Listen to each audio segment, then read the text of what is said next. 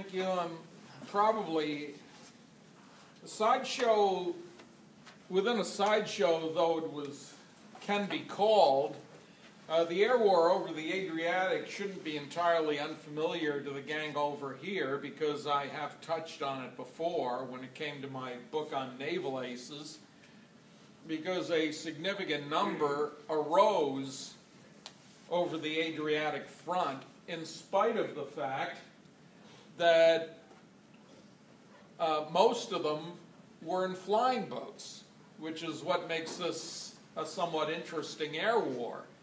It was the Flanders front, as you probably know, was largely patrolled offshore by British flying boats and German float planes, some of them being fighters. And there's a whole air war going on there. Over the Adriatic, however, the primary aircraft in use were flying boats. And it takes on a bit of a strange aspect to see these streamlined hulls with two wings stacked above them and usually a pusher engine in between. It almost looks incongruous. They look like speedboats with a sandwich on top, and flying about in a stately fashion over the rough seas of the Adriatic looking for submarines, one of which was skippered by the patriarch of the von Trapp family, or attacking fishing boats that were strung out across the Gulf of Otranto with the intention of preventing Austro-Hungarian submarines from getting beyond the northern Adriatic. And all throughout this, flying boats are taking each other on, some of them modified into the seemingly incongruous, at least in retrospect, phenomenon of the flying boat fighter, which until Saunders Roe tried vainly to come up with a jet variation at the end of World War II, you generally just find hard to conceive anymore, until Saunders Roe got this bright idea for a little while, but that's another story. In any case, it is probably the Austro-Hungarian Empire that is most responsible for starting this. Jakob Lohner came up with an excellent, for their time, series of boats.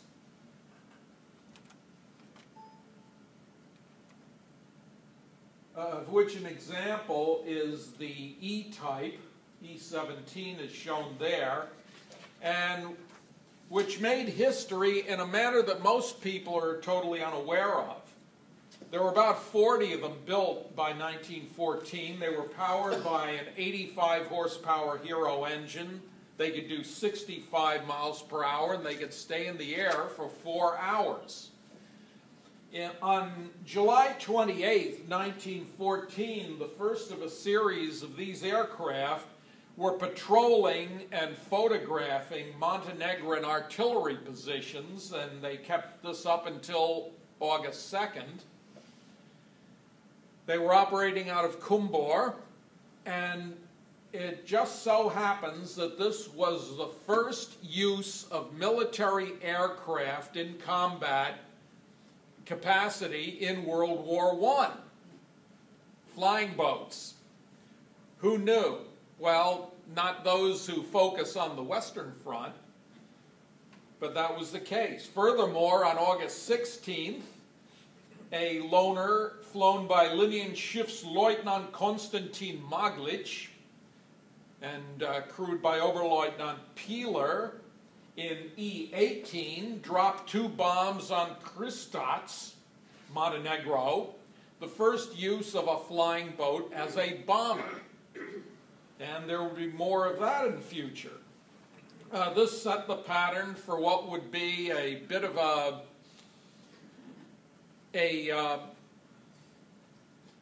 weapons rivalry, which would get jump-started just 3 days after Italy entered the war, when one of the Lohners which I believe is the next one I'll be showing here, if this thing will cooperate. Yes, L-40 happened to have engine trouble and fell into Italian hands, and the Italians, this was just on May 27th, Italy had declared war on the 24th. Bad news for Austria-Hungary because the Italian Navy immediately wanted it reverse engineered into an Italian variant. Macchi, which had had no experience with flying boats before, got the job. And I guess this was a bit less complicated than Andrei Tupolev had on his hands when he was ordered to reverse engineer a B-29 into a Soviet strategic bomber after World War II. Macchi was able to come up with its own version, replacing the 160 horsepower Austro-Daimler engine that gave the L version a 65 mile per hour top speed and a 375 mile range, and the ability to carry up to 200 kilograms of bombs. They replaced it with the 150 horsepower Isotta Fraschini V4A engine. They built 14 of them, then reduced the wingspan to produce the L2 and gave that a 160 horsepower V4B engine. It could carry 4 light bombs. They built 10, but then redesigned it further with a refined hull and tail assembly to produce the L3, which went to a record flying boat altitude of 17,700 feet in 41 minutes and could do 90 miles per hour in 1916.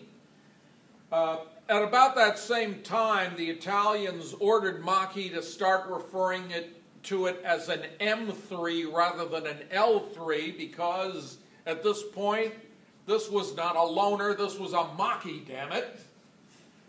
And from then on, Italy was building its own aircraft, and as was the case with Tupolev and Boeing, starting from the same B-29 basis, would be evolving in 2 different directions. In the meantime,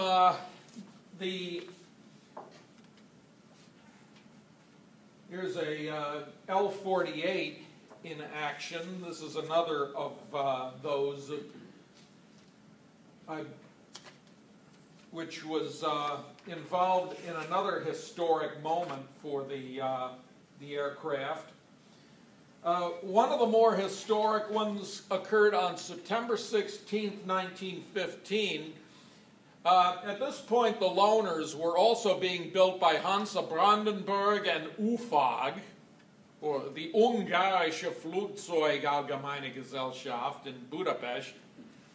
And a couple of UFAG-built boats, L-132, was patrolling the northern Adriatic.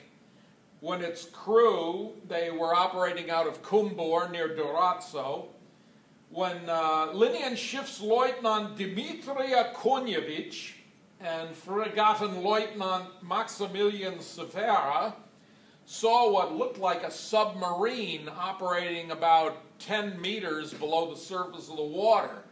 They rushed back to Kumbor to report and to get another flying boat with some 10-kilogram bombs and some 50-kilogram depth charges, L-135, flown by Fregattenleutnant Walter Zhelezny with Fregattenleutnant Otto Freiherr von Klimberg as his observer, get over on the scene ASAP, as ASAP as flying boats can.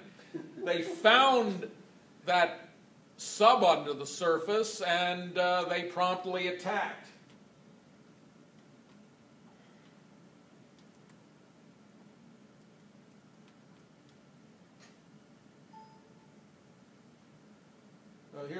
This is an example of one of the Italian-built loaner or Macchi L or M3s. And another combatant that was this is a yet another M3. This one is obviously operating out of Venice, with the squadriglia marking being the Lion of St. Mark. What is that national insignia? Which country? Well, the national insignia is Italian, but the Lion of St. Mark indicates that it's operating out of Venice.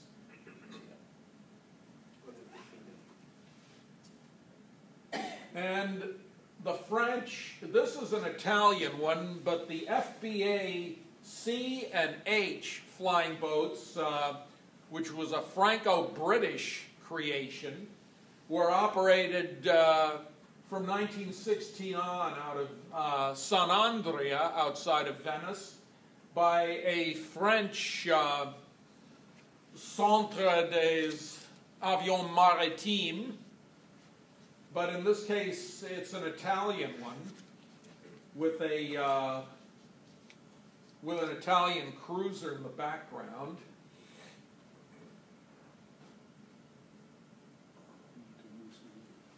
And on the Austro-Hungarian side, this is a not so typical L machine. This one was modified into the first flying boat fighter by its pilot, an Irish fellow by the name of Godfrey Thomas Banfield, who in 1903 decided to follow in his father's footsteps and become a career officer in the Royal and Imperial Austro-Hungarian Navy by becoming an Austrian citizen and acquiring the name of Gottfried Banfield. In April 1916, he was having shot down a balloon while flying L-47, which you'd seen earlier. He acquired L-16 here as commander of Trieste, or at least the Flugstation there, and decided to dispense with an observer, bolt a single 8mm Schwarzlose machine gun alongside him and fly the thing solo. And that was pretty much how he began his deadly career as the leading Austro-Hungarian naval ace. On the evening of June 23rd, Banfield attacked a French FBA Type C, like the one you'd seen earlier, over the Gulf of Trieste, fatally striking the Italian observer, Second Capo Grammaticopolo, in the head and heart, forced it to land, but the French pilot, Ensign de Vaisseau Première Classe André Victor Vaugeois, tried to get back to his base in Grotto on the Italian side until Banfield's gunfire crippled his engine. The Frenchman then manned the flexible machine gun and fired 100 rounds until Banfield struck him in the neck. Then the Austro-Hungarians towed his plane back. The Frenchman recovered, and Banfield invited him to dinner where he toasted his courage. The FBA was taken to be displayed in Vienna. On August 1st, Banfield struck again when he intercepted a formation of Caproni CA-1 bombers attacking Fiume. He forced one to crash land on the Velasca parade grounds where the crew was taken prisoner. 5 days later, still in L-16, Banfield joined loner L-99 in attacking a Caproni of the 4th Squadriglia Aeroplani over Miramare. A bullet struck L-99's radiator, putting it out of it, forcing it to glide back to Trieste. But Banfield shot out all 3 of its engines and it crashed into a house southeast of Sinistiana.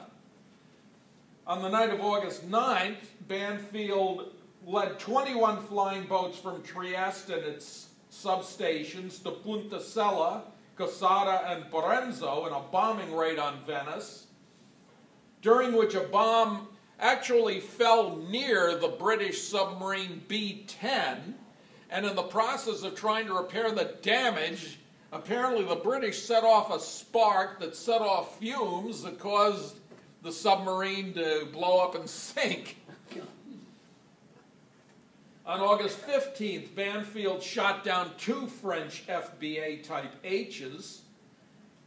The crew of the first was wounded. The other, Enseigne de Vaisseau Baron Jean Roulier, who happened to be the commander of the all-French naval units, air units on the Azonso front, and his mécanicien A.H. Costerous, were killed. At this point, Banfield was a genuine flying boat ace. Well, here's a shot of Banfield showing his bolted down machine gun. And the next picture is the FBA Type C that was his first French victim in Austro-Hungarian hands. So basically he flew it like a fighter. He flew straight on at the enemy. Yes, he did. Cool. Obviously, with a pusher engine, he didn't have to worry about synchronization or shooting off his own prop. Another Austrian ace was Friedrich Lang, who I've mentioned before. During an Italian air raid near Durazzo, he and his observer were credited with bringing down a couple of Italian firemen, which it turns out were also among the firemen that were credited to Julius Arrighi and Johann Lassi, his observer in a Brandenburg, which also attacked the Italians. And he was credited with 5. The Italians claim no more than 3 even brought down. So there's a bit of a discrepancy there, but it wouldn't be the first or last with the Austro-Hungarians.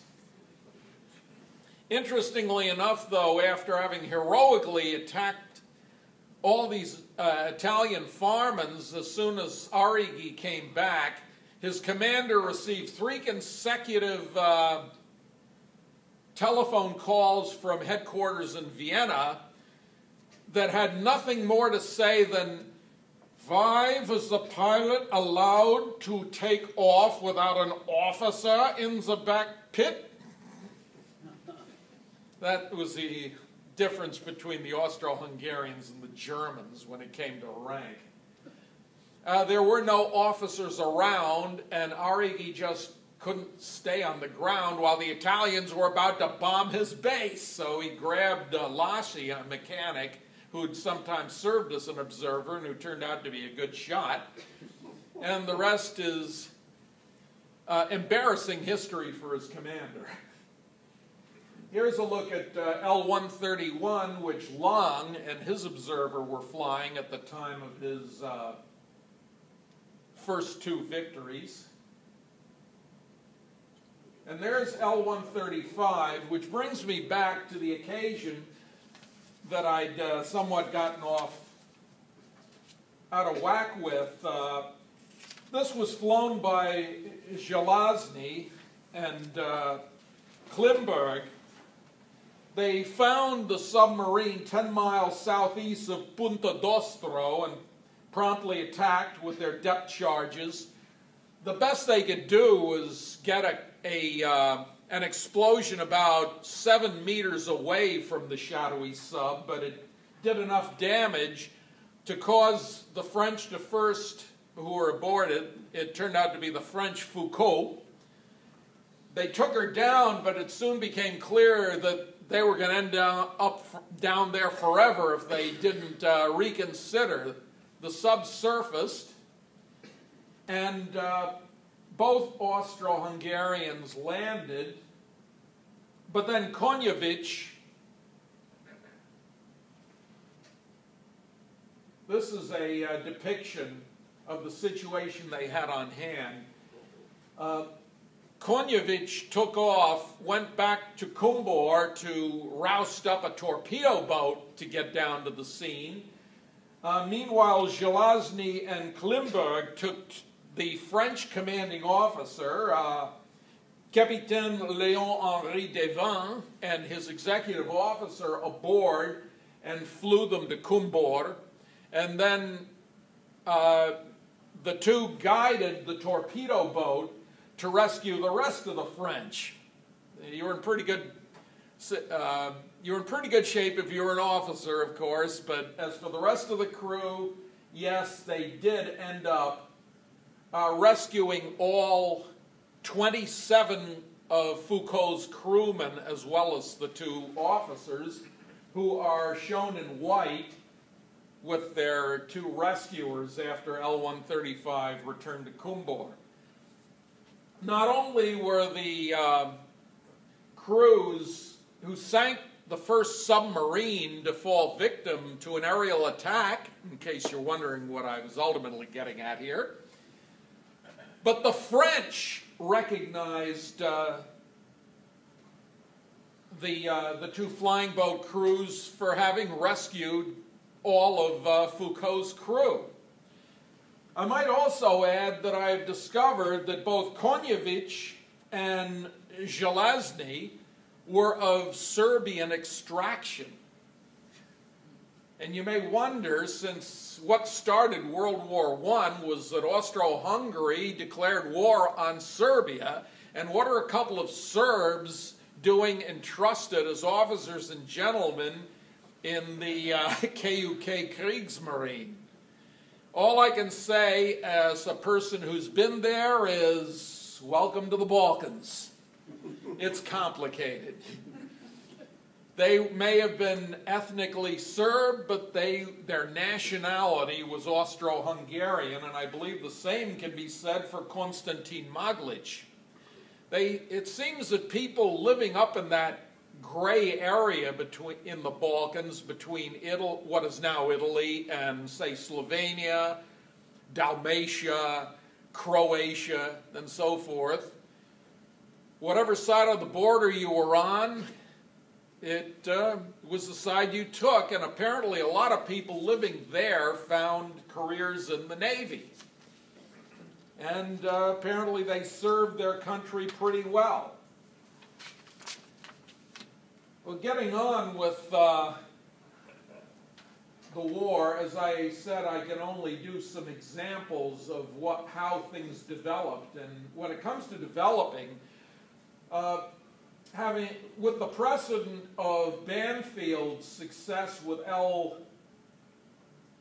L-16, both sides escalated a war to come up with a more purpose-built flying boat fighter. An example was the Hansa Brandenburg CC, which referred to Camillo Castiglione, the owner of Hansa Brandenburg, among others.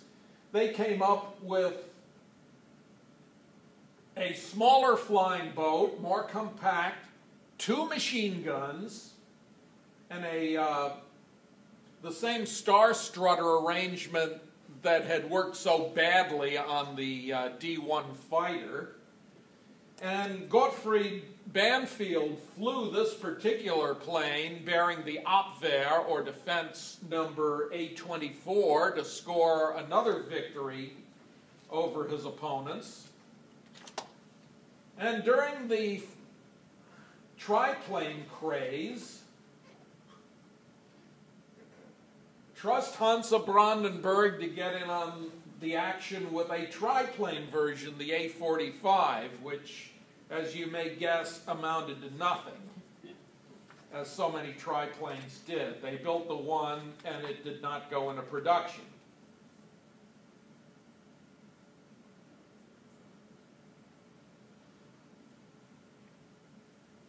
Here's yet another example of a loner flying boat in action. It does have a certain stately elegance to it, even though it's hard to conceive of this thing being a deadly device, but it was. What's that thing under the left wing? It's a pontoon. It's a pontoon? Stabilizer. Right. Thank you.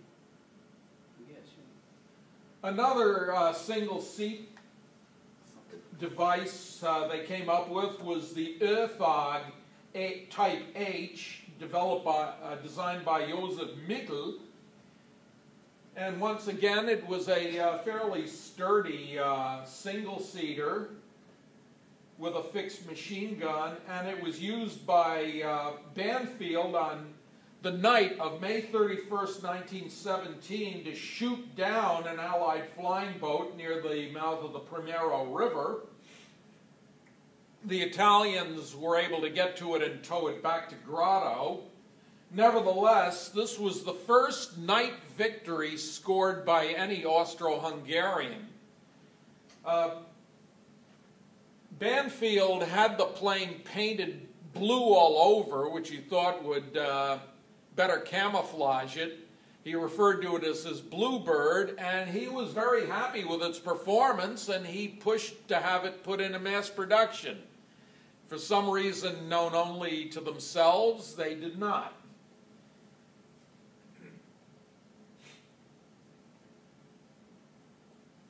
The Italians, in the meantime, over at Macchi, were also working on a fighter of their own, and they produced what is arguably the most successful and highest performance flying boat fighter of the war, the M5.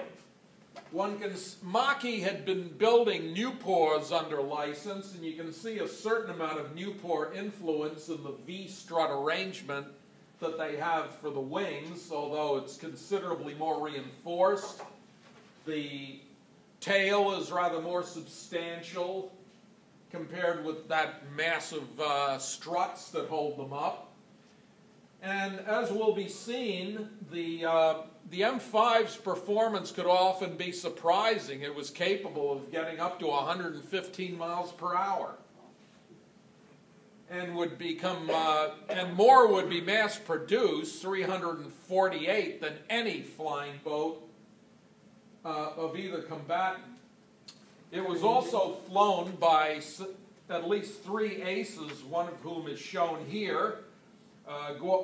Guardia Marina Umberto Calvello, shown on the right, with his personal plane, which, besides the number 2, bears a popular figure in Italian comic books, Fortunello, based on the Happy Hooligan. And for some reason, the Venetians seem to have loved this curse of Occhio Fieldoncani, which means, watch out, you son of a bitch. It also appears on French aircraft based in Venice. I don't know what it is about these Venetians.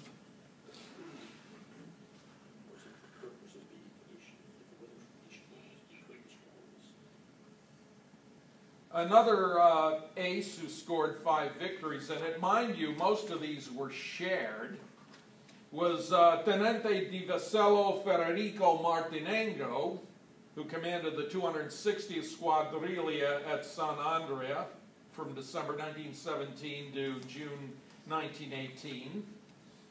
And the leading Italian ace for the Navy was Orazio Pierozzi, who commanded ended up leading 2 groups. He scored his first victory in an FBA and the remaining 6 in Macchi M5s.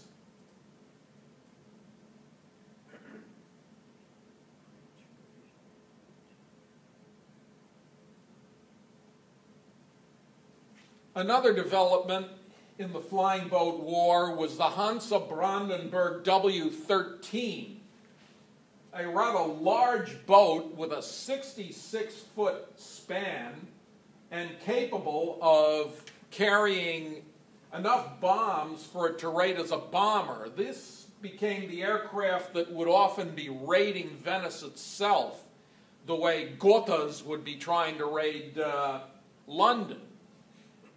It was not an entirely successful design, although it was subcontracted out to Lohner and Ufag. The problem was that to carry all that size and weight, it had a 360 horsepower Austro-Daimler engine, which they developed. But at that stage of the war, Austria-Hungary's stocks of decent lubricant were waning, and the engine became so unreliable that out of the 160 built, a little more than half of them even arrived with engines. And the engines they did have, as the war wore on, became increasingly undependable. What was the designation of that plane again, please? The W-13 was what the plane was called, but their serial numbers usually had a K for Kampfwasserflugzeug, or battle plane, because their primary role was bombing. This should give you an idea of the size, and notice the V-shaped arrangement of the truss struts. It looks fairly sturdy, but its Achilles heel was apparently its engine, and a number of them fell to grief when attacked. Here's another, this is a shot of an Italian two-seater, the Macchi M.5, which was Italy's reconnaissance bomber answer to the W-13. And I believe I may have covered this before. This is an incident that occurred in, on May 4th, 1918, when the Italians had a dogfight, M5s versus W-18s. The Brandenburg W-18 was a development of the CC with more conventional struts. And what this was a dogfight that turned out to be a dogfight between aces. It's a rather remarkable action for its time in retrospect, because it involved some of the crack pilots. This spate of fighting started on May 1st when Pierozzi claimed his first success since he got command of the 261st Squadriglia. He led 3 M5s, escorting an L3 on a photo reconnaissance mission to Trieste, spotted an enemy seaplane over Grotto on the return leg of the flight and attacked it. With other Macchis cutting off the escape route, the pilot of A-69 Fähnrich in der Reserve, Josef Niedermeyer, put a few rounds into Pierozzi's flying boat before his engine was set on fire and he was forced to land. He nevertheless evaded capture. But on May 4th, he was up again in W-18A91 along with 3 other W-18s to challenge another L3 on a photo recon mission over Punta Salvore. Pierozzi was again leading a 5 flying boat escort, but during the melee that came up, true leader that he was, he flew above the action and kept an eye on the others and let them have what they ended up claiming 3 victories in. One of the ones who was shot down was Niedermeyer, who this time would be captured by an Italian torpedo boat. The pilot of A-78 here, a Hungarian named Flieger Cadet Ferenc Burish, spotted an Italian flying boat circling over Niedermeyer's plane and attacked it, but failed to watch his 6 and found himself under attack by 4 more M3s. He was struck several times, forced down, and also captured and towed back to San Andrea. As was Niedermeyer's plane, where the Italians were able to look it over with great interest. There's Calvello sitting on, he was one of those who shared in the victory, along with Andrea Rivieri, Marinaio Guido Gianello, and one of my favorite names in the Italian Naval Air Service, Giuseppe Pagliacci, of whom you will hear more in future. But the third victory, the damaged W-18-882, came down and managed to come down in Austro-Hungarian controlled waters. And the Italians would never know that the one that got away was being flown by none other than Linienschiffsleutnant Gottfried Banfield. They almost got the leading Austro-Hungarian ace. That day's fight brought Martinengo's tally to 5. On June 8th, he would be reassigned from fighters to Director of Special Courses, so he didn't get his a moment too soon. Calvello would later get his 5th. Pierozzi would, at that point, had 2 victories to his credit, but that was about to change. Well, before I get into this unit, on May 14, 1918, the experimental track torpedo vessel Grillo made an unsuccessful attempt to crawl over the anti-submarine nets to attack Pola Harbor to try and get at the battleship Viribus Unitis. Italian warships covering the operation came under attack by 2 loner bombers, escorted by 4 W-18s. They were jumped by Pierozzi, who was leading 5 M5s of the 261st Squadriglia.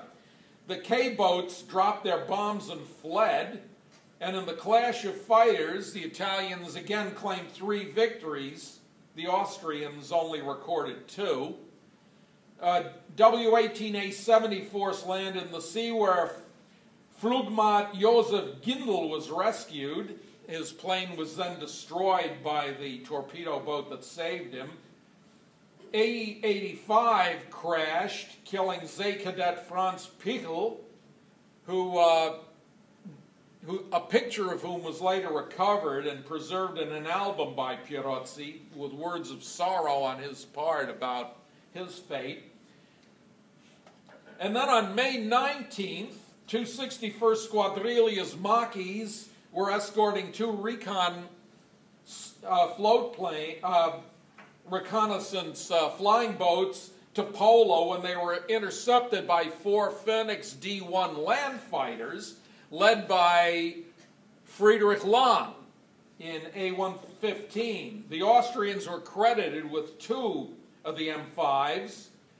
The Italians recorded only 1 loss, an M5 flown by Umberto Magaldi, who was found drifting 17 miles west of Rovigno in TB-81, which took the pilot aboard and then sank the flying boat. On the 22nd, Pierozzi and Nociere Beniamino Piro of the 260th Squadriglia were on a recon mission to Polo when they were again attacked by 2 Phoenix D-1s off Rovigno. Lang was leading again in A-110, but on this occasion, the Macchis held their own against their land-based opponents amazingly well. Perhaps it was the cooperative tactics between the Italians, but the only casualty of the fight would be one of the Austrians. Fregattenleutnant Stefan Volaman, who was wounded, but managed to make it back to Pola before he crash-landed A-115 offshore. Between combats, Pierozzi would spend May and June 1918 test flying such things as the Ario HD-1 float plane and the ISVA, which was a float plane version of the SVA-5 that proved disappointing. And then on June 15th, Pierozzi led his M5s in support of the Allied defense during the final Austro-Hungarian assault on the Piave. On July 2nd, a K-394, an Austro-Hungarian W-13 boat, was escorted by 3 fighters, tried to attack the Italian torpedo boats off Caorle. when 5 of the M5s led by Pirozzi attacked the formation.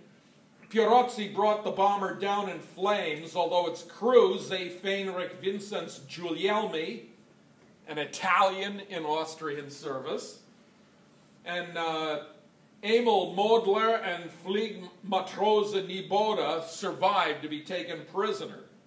At this point, Pirozzi's score was 7, and he was their leading naval ace. But he would continue to serve throughout the war, only to be killed in World War II.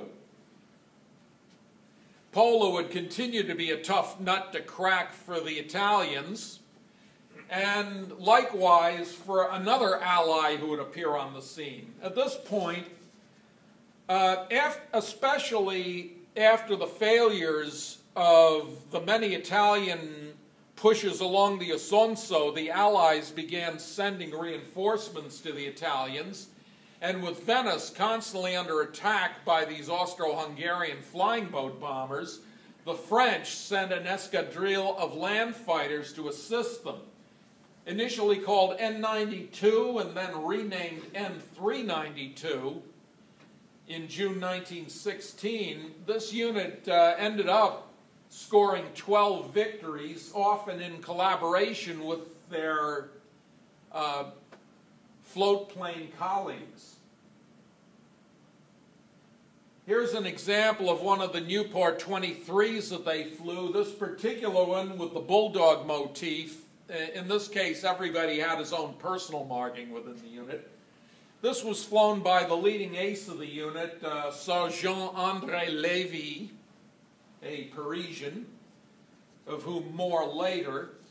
To give an example of the French contribution here from this unit, on October 23, 1916, Sous-Lieutenant Xavier Garot brought down L-138, whose crew, Ferenc Virányi, was taken prisoner, but whose observer, E.F. Hoch, was killed. He was aided on this occasion by a Macchi L2 flown by Sottotenente di Vascello Federico Martinengo, and also by Daniele Monciotti, who was serving as a radio telegraphist on the plane. The Italians were doing that sort of thing too, Carl. On April 17, 1917, Xavier Garot and Lieutenant René Robert, as well as Soldat François Salbreux, they were flying a Nieuport 10 two-seater, brought down K-192 east of Venice. There would be a number of air battles over possession of K-192, which turned over when it force landed in the water, and its 2 crewmen were forced to, an Austrian named Planchner and a Hungarian named Széchenyi, were pretty much riding on their capsized fuselage, while French, Italian, and Austro-Hungarian aircraft were battling out to see who would get a torpedo boat out there first to rescue or capture these 2. The weather turned bad that afternoon, and one of the French aircraft crashed, killing its 2 crewmen. 2 Italian flying boats landed nearby to K-192, but then they too were turned over in the rough seas.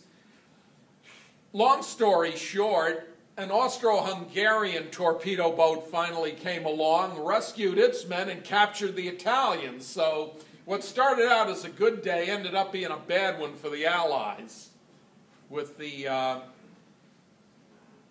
them losing more aircraft just for having tried to seal the deal with K-192. On June 1st, 1917, the unit was redesignated again as N-561, l'Escadrille de Venise. And on August 14th, 1917, Maréchal des Logis Maurice de Joffre de Champignac attacked, during an attack on Venice, brought down K-203, and he strafed it thereafter, wounding one of its crew, but Austro-Hungarian torpedo boats reached it, scuttled it, and rescued the crew. August 28th, Maréchal de Logis André Loiseau de Grand Maison brought down a Brandenburg fighter, A-14, in the Gulf of Trieste, killing Zeefenrich Bruno von Stansky-Stanograd.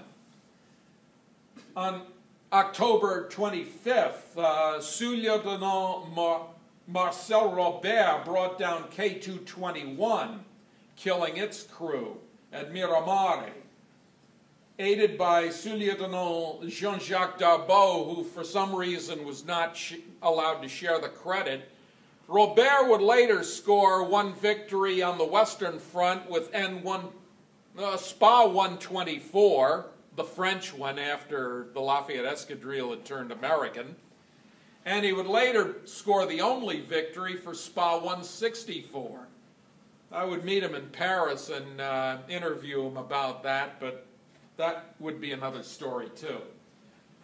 On November 17th, 1917, Sergeant André Lévy and Maréchal de Logis Edouard Cornillon brought down one of the float plane bombers at Cortellazzo and then strafed it near the two torpedo boats that were trying to rescue the crew.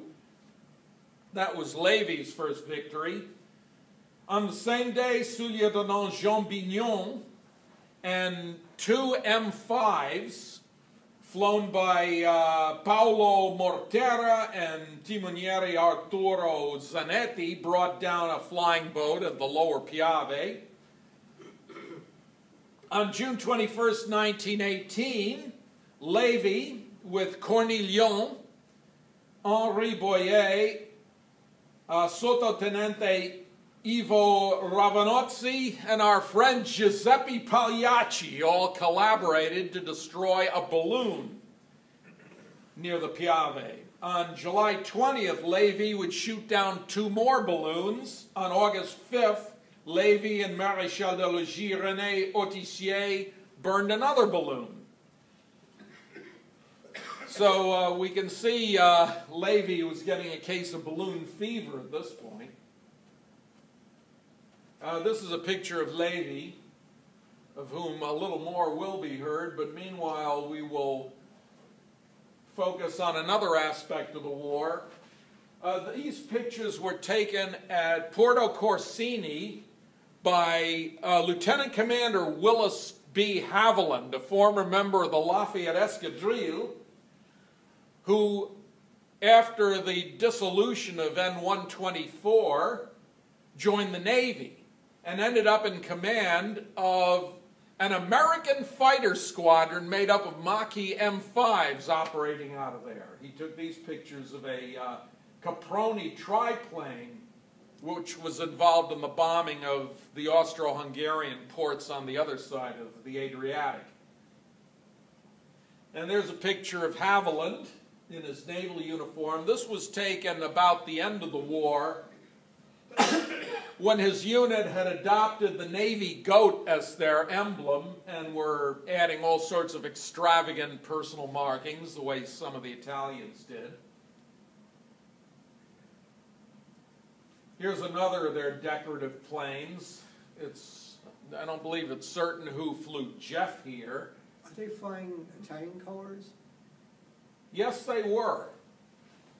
They were wearing the red, white, and green rather than the red, white, and blue, I guess to ease recognition. But nevertheless, they were all being flown by Americans. Here's a major protagonist. In the first combat that would be fought by the unit, which occurred in August 1918, the unit arrived on July 24th On the 21st, their first mission involved a Macchi M.5 crewed by Ensign Walter White and Ensign Albert Tagliaferro, escorted by 5 M5s. They would drop propaganda leaflets over Poland.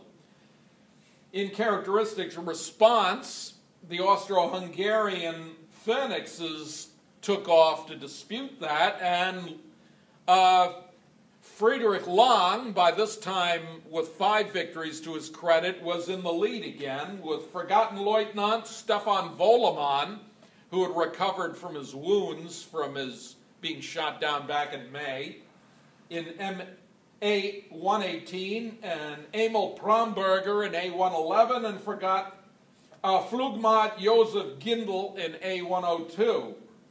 He apparently had also recovered from his shoot-down.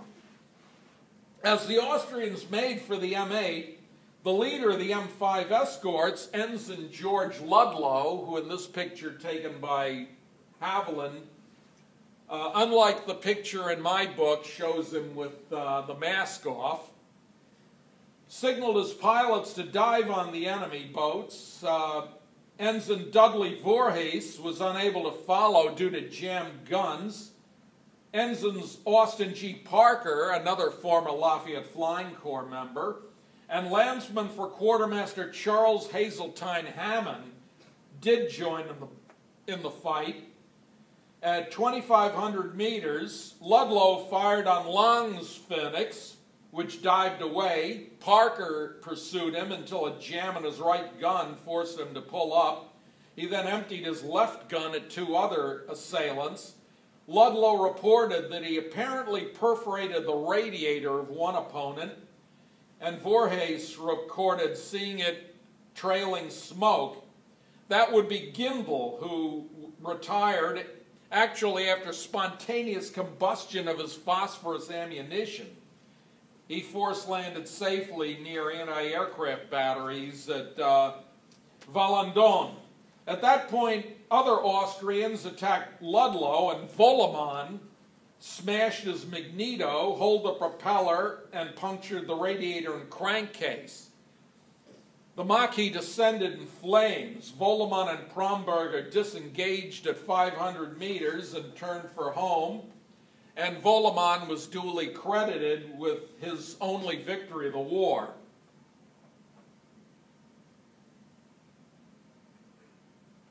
Here's a picture of Vollemann with one of the Phoenix D1s and a close-up of the victorious pilot. At that point, though, choppy 3-foot, Ludlow, in the course of the dive, had extinguished his flames. He force-landed 5 miles from Pola. At that point, Hammond landed his own damaged M5 alongside Ludlow, and after Ludlow kicked holes in his hull and wings, Hammond took off with Ludlow lying flat on his stomach under the radiator, holding on to the engine mount struts. Ludlow's Macchi sank just as the Austro-Hungarian destroyer Chikos arrived to salvage it. Had to go back empty-handed. Choppy 3-foot swells had so damaged the bow of Hammond's boat that it nosed over when it got back to Porto Corsini. He was trapped in a safety belt, but Ludlow dove under and managed to get it loose. For having saved his squadron mate from the very jaws of the enemy, Hammond, in his Macchi M5, built by the Italians and with Italian markings, shown at the right in this picture with an Italian colleague who I have identified as Reces. At this point, he had been just promoted to ensign, and he's shown with a HD-1. This photo was also taken by Willis Haviland. His partner is Luigi de Reces. Hammond became the first American to be awarded the Medal of Honor for aerial combat. And Porto Corsini would continue to give good service for the rest of the war. Getting back to N561, this brings us to our last photo. Or does it?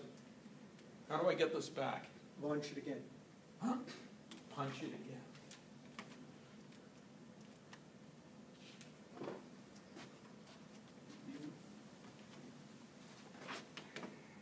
Punch what?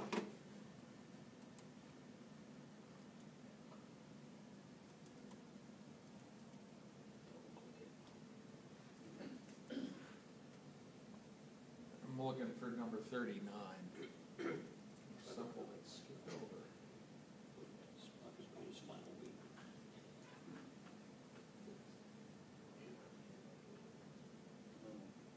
Number 39.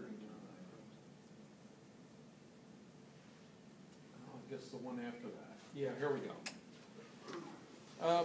To give another idea of the kind of spirit that guided the pilots on the Adriatic front, Sergeant André Lévy apparently was quite a firebrand who was also consumed with balloon fever at this point.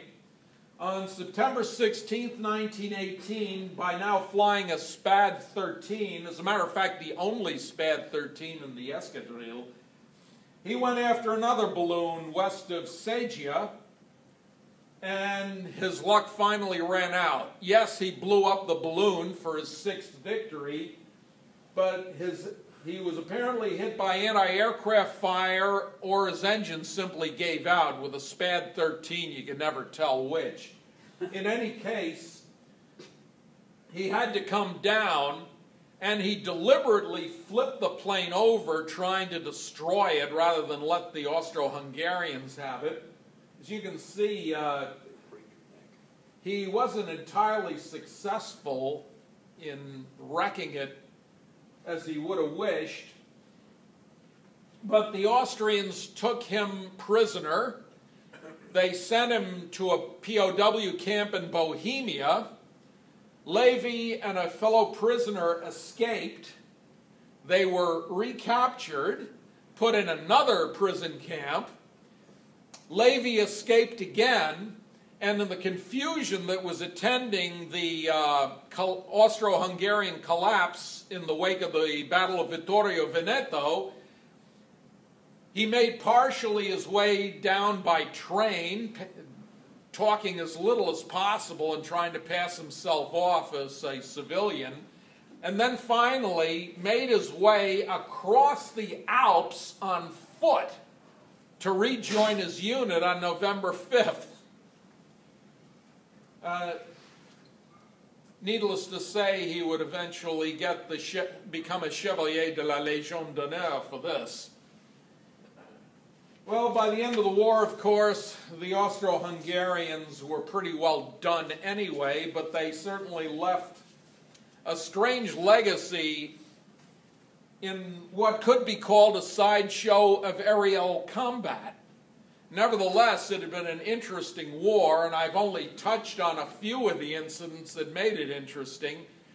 Apparently, it did have a certain amount of appeal to a certain Japanese director who uses flashbacks of that war in a movie he did about an Italian character named Porco Rosso. But that would be another story, and if anyone can get a hold of it, you can. There is a scene where Macchi's and Brandenburg CCs are having a dogfight on a scale that I don't think ever existed over the Adriatic, before we go into Porco Rosso's adventures in the 1920s. But that's, those are just some aspects of a sideshow within a sideshow within a sideshow. Any questions?